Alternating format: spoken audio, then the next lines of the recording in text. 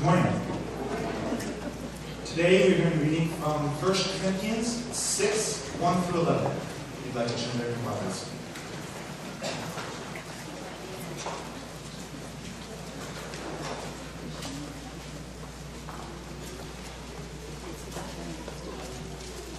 If you're there, please give an amen. The Lord's Word. Dare any of you, having a matter against another, go to the law before the unrighteous and not before the saints? Do you not know that the saints will judge the world? And if the world will be judged by you, are you unworthy to judge the smallest matters? Do you not know that we shall judge the angels? How much more things that pertain to this life? If then you have judgments concerning things pertaining to this life, do you not appoint those who are least esteemed by the church to judge? I say this to your shame. It is so that there is not a wise man among you, not even one, who will be able to judge between his brethren. But brothers go to law against brothers, and that before unbelievers. Now therefore, it is already an utter failure for you that you go to law against one another. Why do you not rather accept wrong? Why do you not rather let yourselves be cheated? No, you yourselves do wrong and cheat, and you do these things to your brethren. Do you not know that the unrighteous will not inherit the kingdom of God? Do not be deceived. Neither fornicators, nor idolaters, nor adulterers, nor homosexuals, nor sodomites, nor thieves, nor covetous, nor drunkards, nor revelers, nor extortioners will inherit the kingdom of God. And such were some of you. But you were washed, but you were sanctified, but you were justified in the name of the Lord Jesus and by the Spirit of our God. The Lord's word. We're continuing our Sunday morning study of the New Testament epistle of Paul, 1 Corinthians. And so today we look at these 11 verses in 1 Corinthians chapter 6.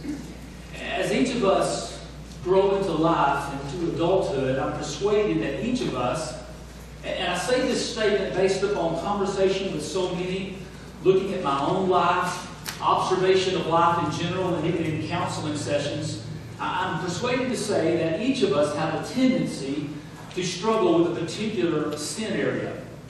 I think about Hebrews chapter 12, where the writer of Hebrews says, there's a sin that easily entangles. You may have heard it described as the besetting sin. In verse 9 and 10 that Thomas just read here in this particular chapter, there's a list of such sins that so many people struggle with. Sexual immorality, idolatry, adultery, homosexuality, stealing, greed, drunkenness, reveling or reviling, swindling. And of course, we would say that there's these sins. They're not a struggle for the believer, but they are not for an unbeliever. It's their common practice to practice out these particular sins. But all of us have been there in one form or another. Amen? We all have. And if you say you haven't, then you can add pride to that list. Because pride is really at the root of all sin. Glorious good news, though, of the gospel of Jesus Christ is that while each of us have sinned, we no longer have to practice or be under the power of sin. And that's why Paul says in verse 11 there, and such were some of you. But you were washed, you were sanctified, you were justified in the name of the Lord Jesus Christ and by the Spirit of our God. And that's good news. And that's why Jesus said in John chapter 8, if the Son sets you free, you are what? Free. Amen. You are free indeed. What a glorious truth of the gospel. We need to be reminded of this glorious truth that you are free. You're free from the penalty of sin, and in Christ you're free from the power of sin. I think about the circus ringmaster. He ties a rope to the baby elephant's leg. And he ties the other end of the rope to the stake in the ground. And he's doing so he can train that elephant when it's little to stay put, don't move.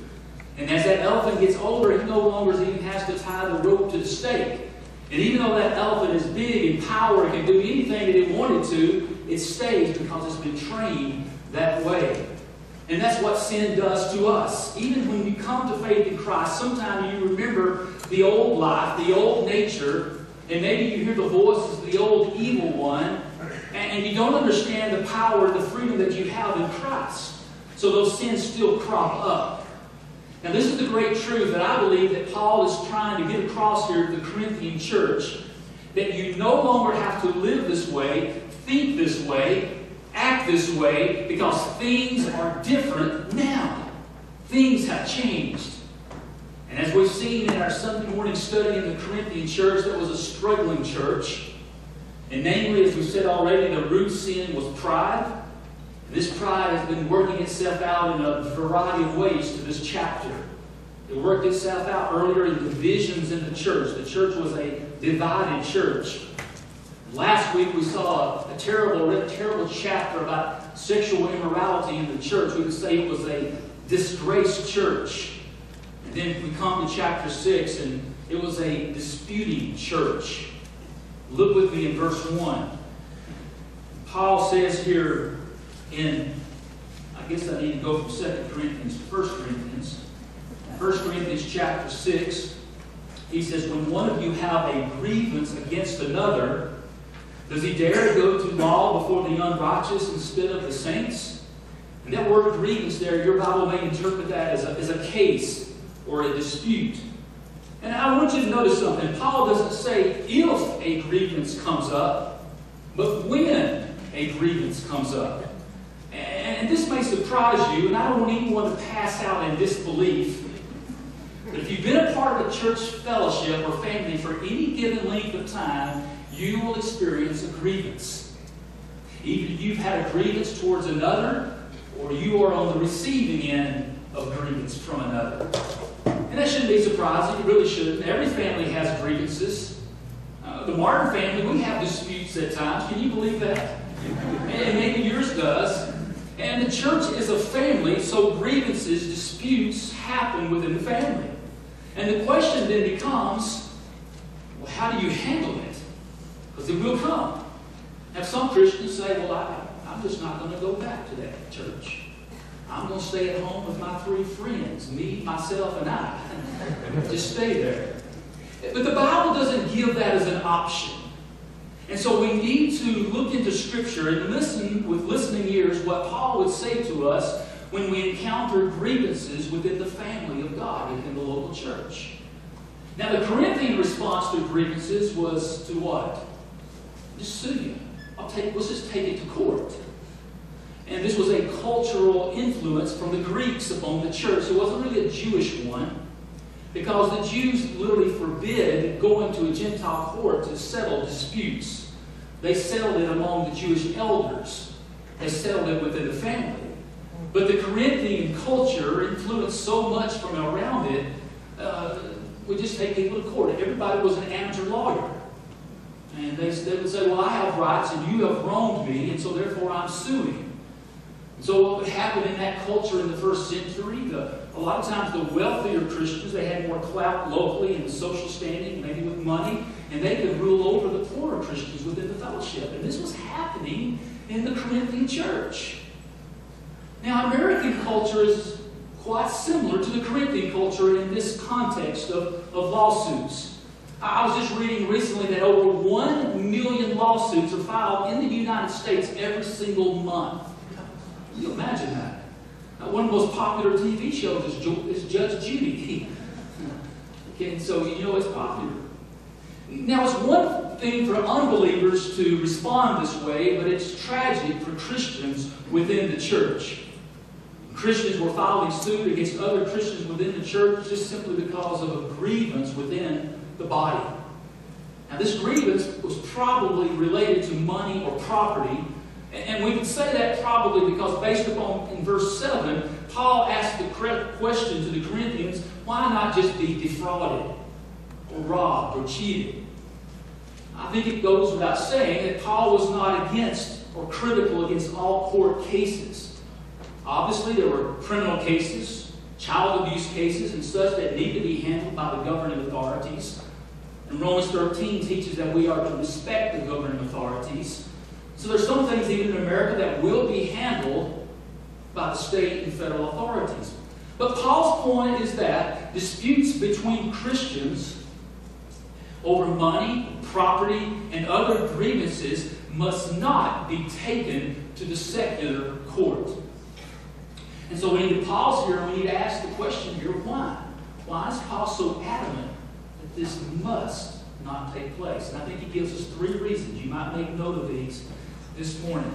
The first thing that he says in verses 2 through 4 is the position of the saints. He says, "Or do you not know," in verse 2, "that the saints will judge the world? And if the world is to be judged by you, are you incompetent to try trivial cases?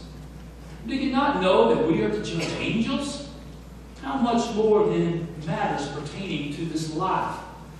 And so if you have such cases, why do you lay them before those who have no standing in the church?" Now, there's so much that we don't understand the depth of what we just read. We're going to judge the world as Christians. And one day when the Lord returns, we're going to judge angels. That probably is referring to the fallen angels of time past.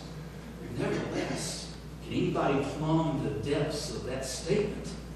What an amazing thought. But it's taught throughout Scripture. Paul just didn't go off on a tangent here. This is a common thought, right? Luke chapter 22, verse 29 and 30. Why don't you read this with me? Jesus said, "I assign to you as my Father assigned to me a kingdom." Read it with me.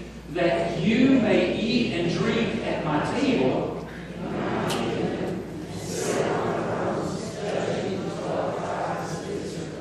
And one more verse I would share is Revelation chapter 3, verse 21.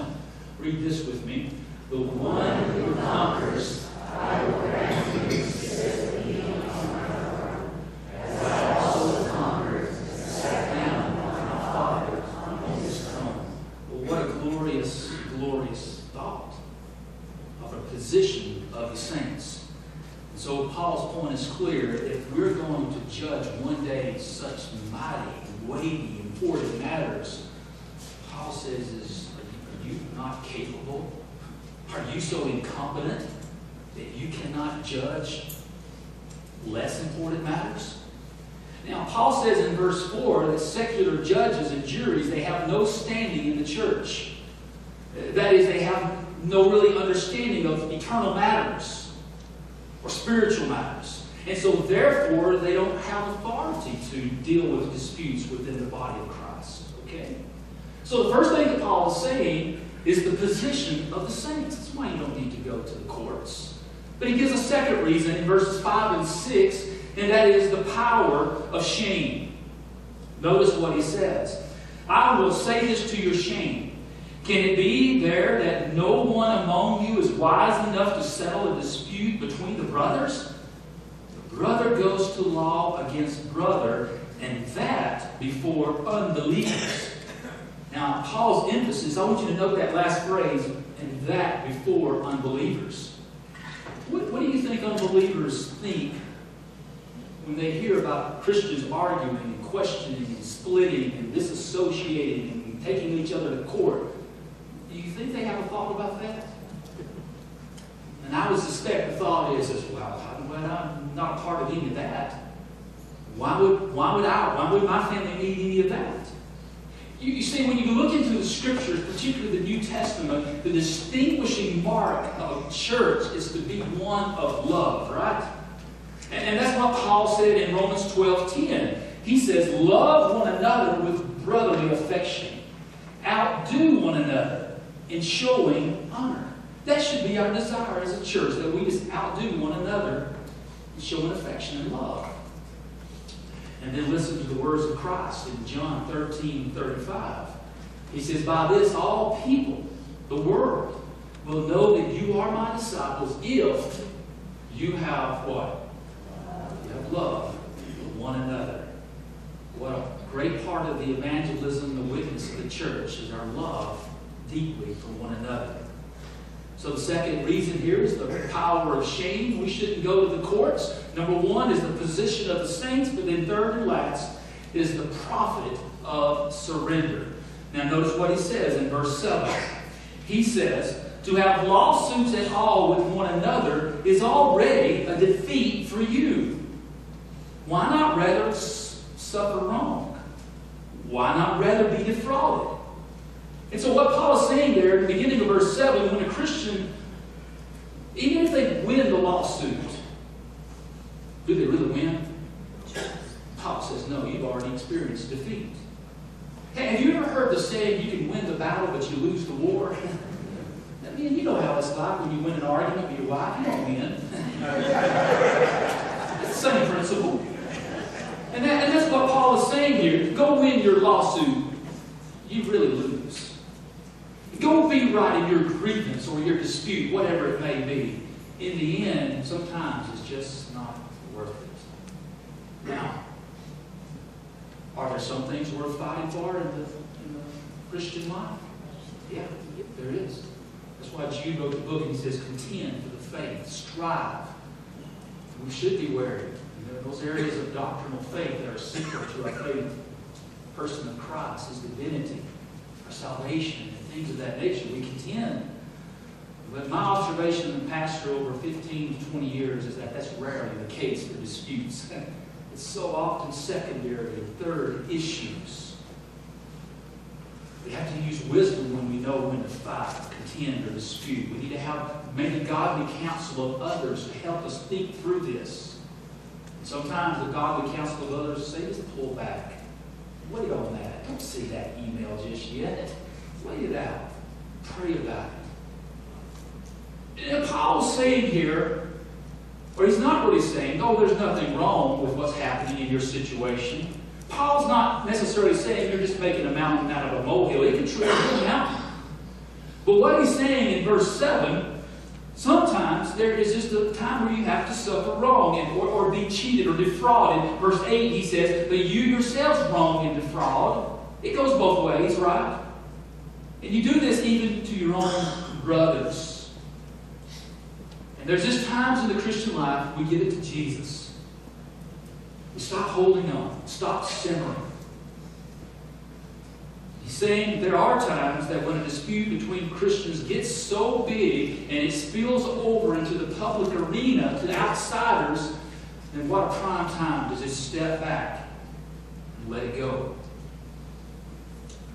Now here's the question I want to ask you. You think through that because you're probably thinking, well, you just don't know what they did, Jill. And you just don't know what they said. No, I don't. No, I don't. But God does. And do you think God can take care of you in your situation? Can God appropriately administer justice in His timing one day? He can. And can God restore to you what was taken from you? Oh, yes, He can. And I want you to remember one other thought as you think about this. Remember that the one that you are disputing with in the local church is not an enemy. It's a brother. It's a sister in Jesus Christ. Stories told about a little girl that was walking down the street and she was carrying a heavy baby. She was laboring, but she was doing it. A man walked to her and said to her, is that baby not too heavy for you? And she said, oh no, he's my brother. The relationship makes all the difference in the world. So it is in the family of God.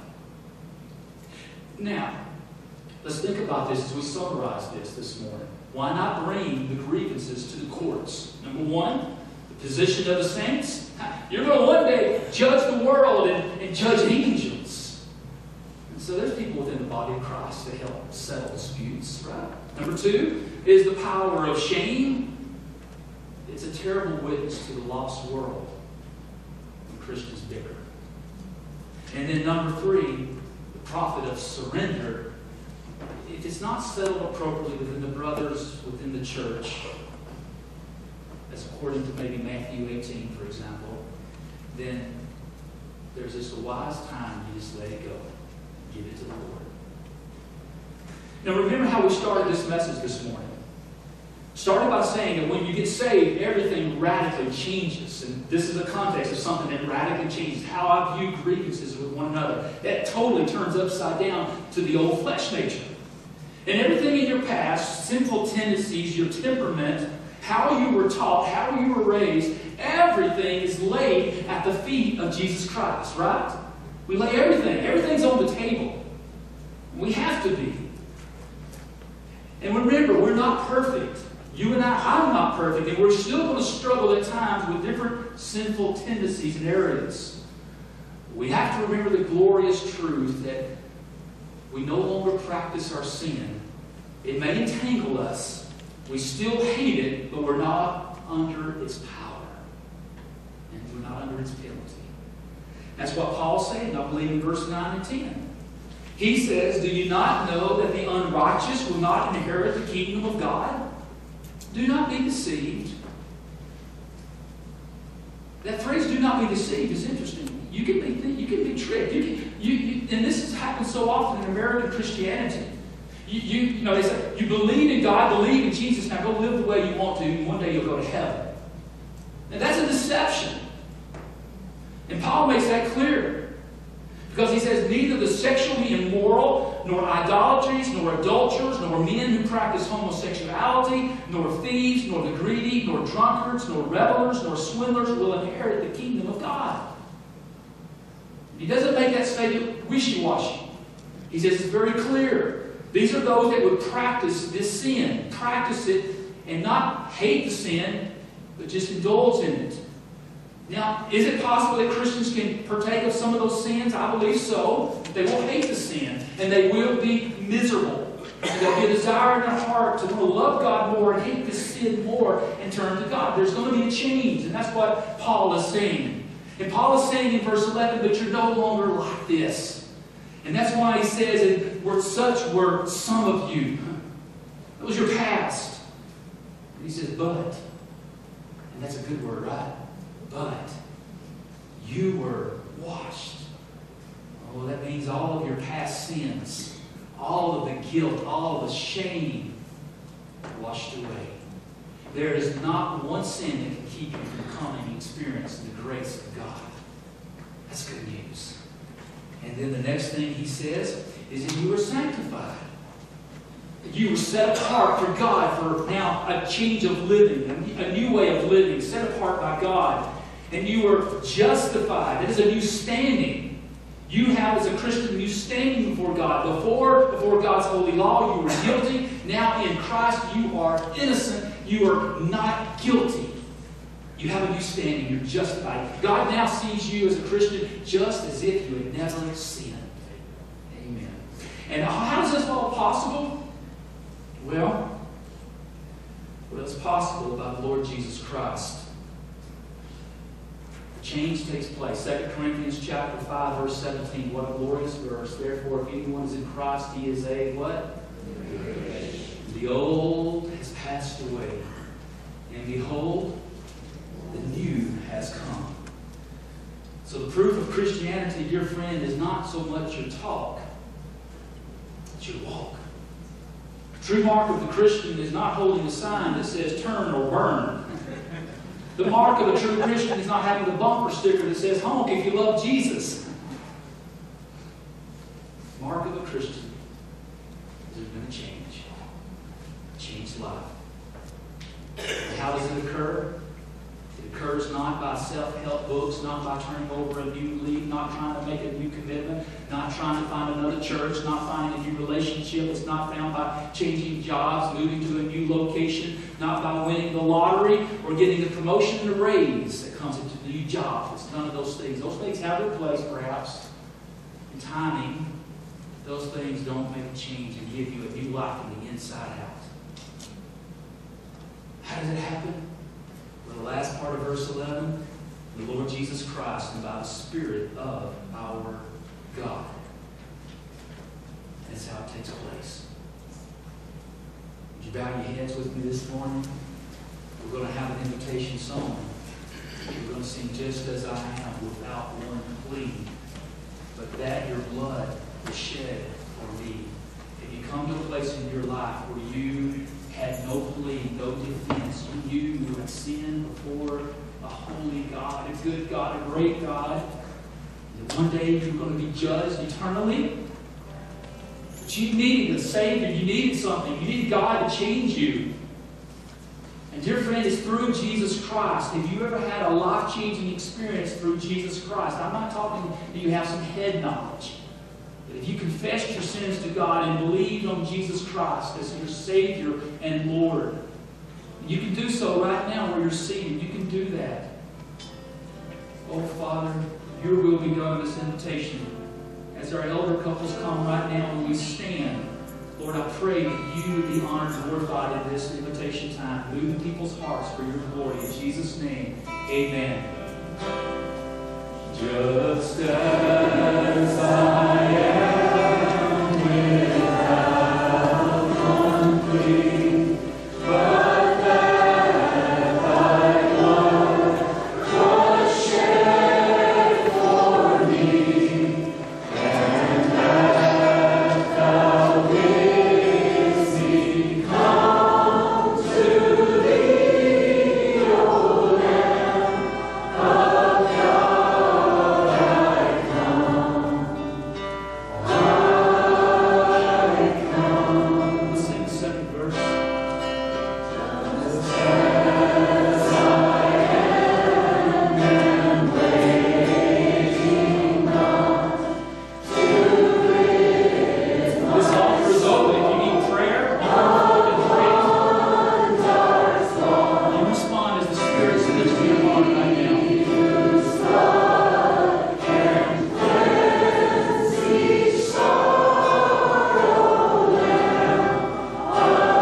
Let's keep singing.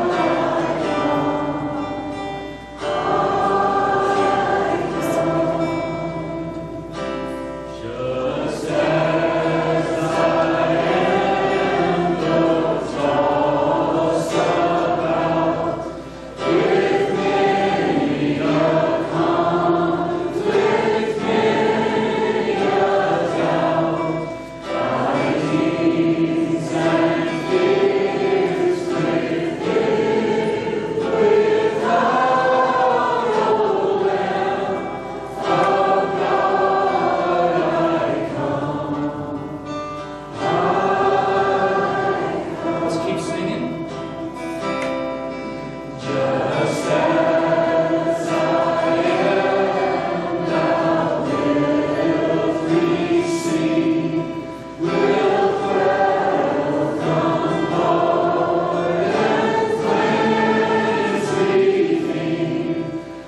because thy promise I believe, O Lamb of God, I come. I come. Just as I am without one plea, but that thy blood was shed for me, and that thou bidst me come to thee, O Lamb of God, I come. I come. Just as I am and waiting not to rid my soul of one dark clot, to thee whose blood can cleanse me spot, O Lamb of God, I come. I come. Amen. You may be seated. And as always, let me remind you that even though we kind of close things at that moment, there is still, after the service, an opportunity for you to respond. If you need prayer, come see me. I'll be here, our elder couples, or any one of our believing couples. Come and just let us know. We'd love to minister to you. You don't have to move necessarily from point A to point B for God to do a great work in your heart and life. But it is an opportunity to come and pray and publicly share that God's moving at that time. Well, this is a public testimony that we're going to have right now with the baptism. And Rick, why don't you share a word about this? Good morning. We're going to be baptizing a young girl by the name of Nicole Box. And I have known Matt and Cindy for a long time. I love this family. Just love them. And they have a daughter who has decided, I want to be baptized. You know how it is when a kid comes up and says, I want to be baptized? You're like, and she says it again. And this girl is persistent. I love talking to her because she says, I want to know God better, and I want to be baptized. And it's really an honor because they've asked me to. This family came to my home for a Bible study many years ago, back when I still had eyes, I could see and hear, all that really fun stuff that I don't have anymore. But anyhow, she wants to come and make a confession of faith through baptism. So we're going to do that now.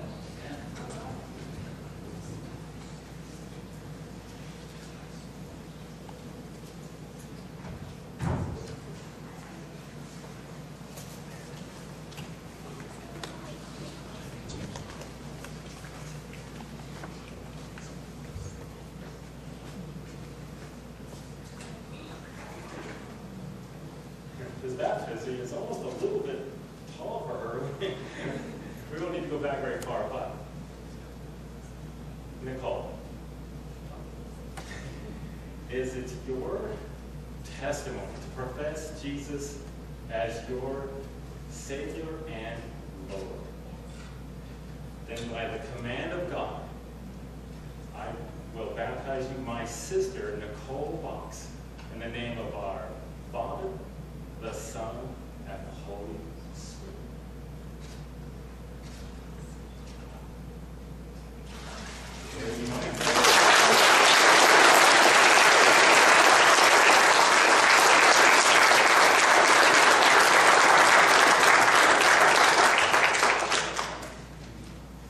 Let's go ahead and close in a word of prayer.